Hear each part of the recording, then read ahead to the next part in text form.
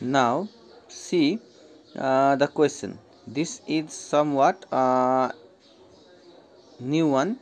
Here we are asked to find the value of f inverse OGX, means it combines both inverse function and composite function. So first we will find the inverse of fx. So here fx is equals to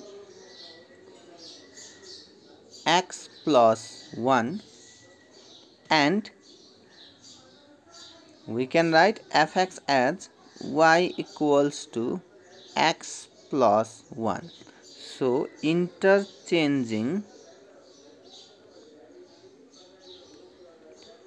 I am writing this small, interchanging the rules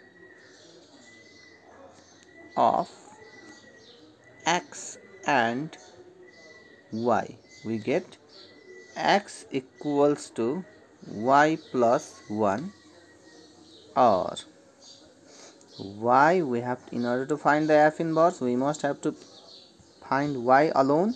So f inverse x equals to x minus 1. See, we have done our first step. We have found the value of f inverse x minus f inverse x. So I am going to write again f inverse x is equals to x minus 1,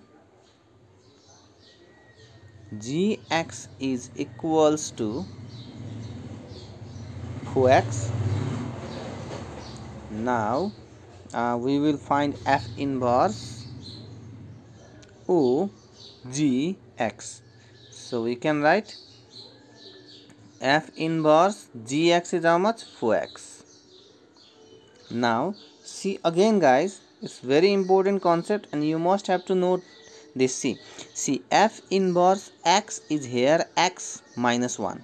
So if f inverse, if here is a, here should also be a minus 1. But see, here is f inverse 4x. So here should be 4x or not? Yeah. So I will write f inverse 4x as f inverse 4x as 4x minus 1. See, simply this is our answer guys.